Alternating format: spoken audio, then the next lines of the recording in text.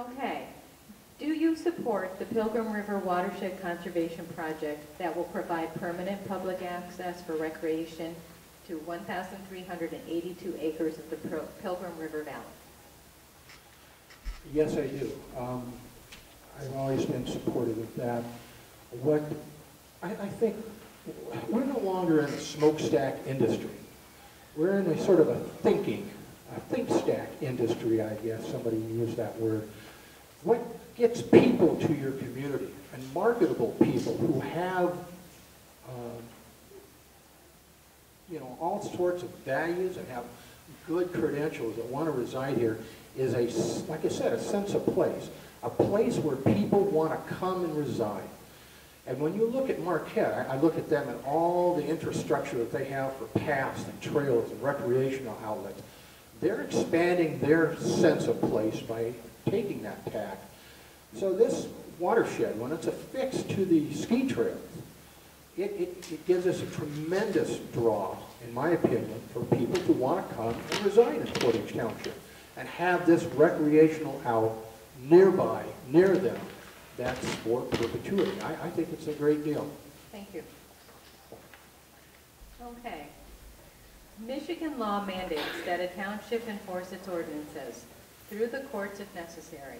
Do you agree with that law, and would you vote for enforcement even if you personally disagreed with the ordinance or if it involved a friend? Why or why not? Well, we don't have a choice in enforcing our zoning codes.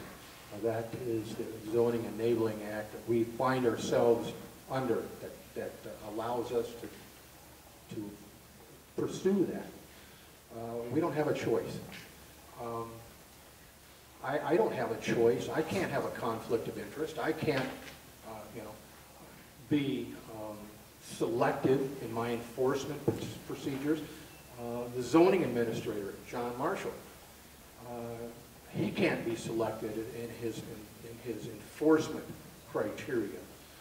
That's one thing that's come out of this consent judgment with the Valley View Quarry, is that document will allow us, if there is another quarry, another mineral extrication endeavor cited in the township, that will give us some basis of fact in our, to help identify and to make them accountable in the same manner that we made the Valley View Quarry accountable in the consent judgment. So we can't just willy-nilly select what we're going to enforce. It has to be equal across the board. That leads us right directly into our next question. So did you vote yes on the consent agreement with the Valley View Quarry? Why or why not? Again, I voted yes. That's what the question said. Did you vote yes on the consent agreement with Valley View Quarry? Why or why not? We went to the 12th Circuit Court. We were told, the township was told, that we were going to be sued either by the concerned citizens for not enforcing our zoning laws. I guess you'd call it non-feasance. So we went and enjoined with them. We won on all accounts.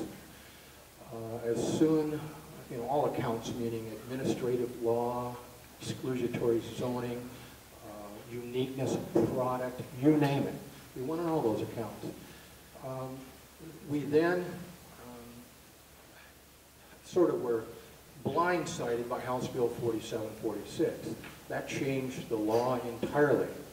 So both sides agreed to pursue a consent judgment. Consent judgment is 14 pages. It outlines work hours, noise abatement, dust abatement. It sets up money to remediate the quarry. How do you find the quarry when it closes? That's in there. So I voted in favor of it. It took 11 months and a lot of negotiations to get it. Now we can only find ourselves regulating these kind of endeavors. We cannot enforce any kind of planning and zoning against them. Nobody in the state can because of 4746. So we are in a regulatory mode, and we have to enforce this consent judgment.